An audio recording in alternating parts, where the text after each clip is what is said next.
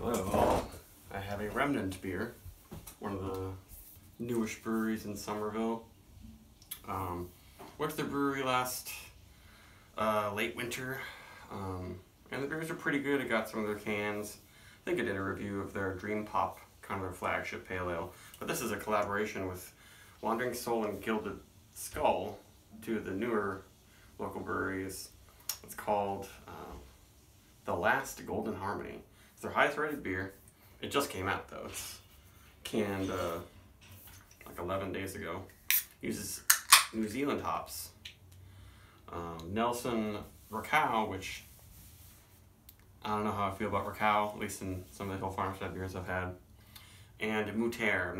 I'm not super familiar with Muter. This is 7% alcohol on the dot. So we shall see.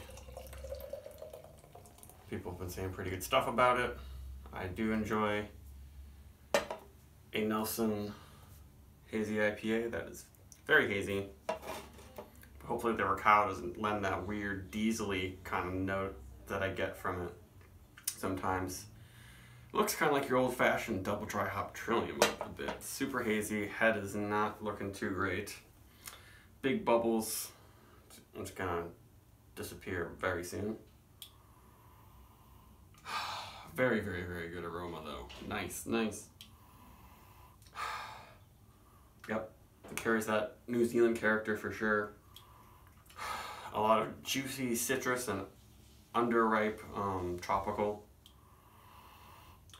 Big on the orange and grapefruit. And yeah, like unripe pineapple.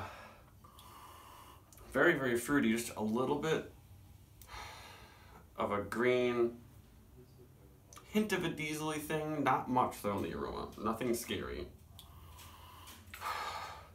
Little juicy grape.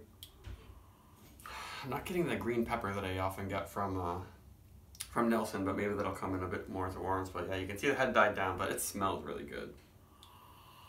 Not much yeast estery stuff happening.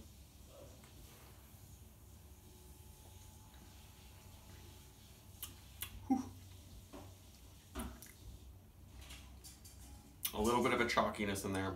You can kind of tell from looking at this beer that it's one of those that's gonna be a little chalky, not have a really nice head, be a teeny bit harsh maybe, but it smells amazing. Oh, and the aftertaste is super fruity. It's like peachy. Maybe that's where the yeast esters are coming in a bit. But it's, yeah, it's a sweet, fruity aftertaste, even though on the tongue it's not that sweet. Yeah, it's very prickly, textured. We'll see how much throat burn develops as I drink this. But I really like the aroma and the flavors. That's the most important thing with beers. But I mean, if they could make this beer and have it be a little bit more soft, smooth on the palate and better head retention, then this would be, you know, a 4.5+ beer for me. Whatever, yeah, it does remind me of some extravagantly, ridiculously hopped Trillium beers, honestly. But it doesn't quite get to the next level where all that stuff is just all chalk and throat burn and minerally. It's not negating the fruitiness.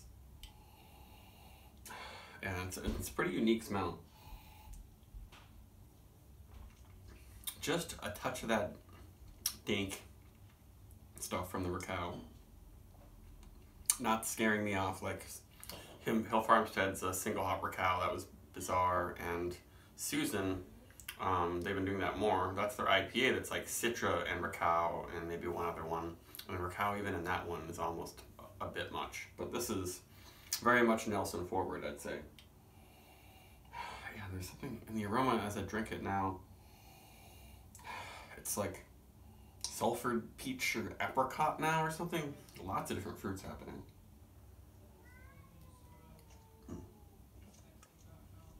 And even though it's a bit chalky, easy enough to go, I'm enjoying it.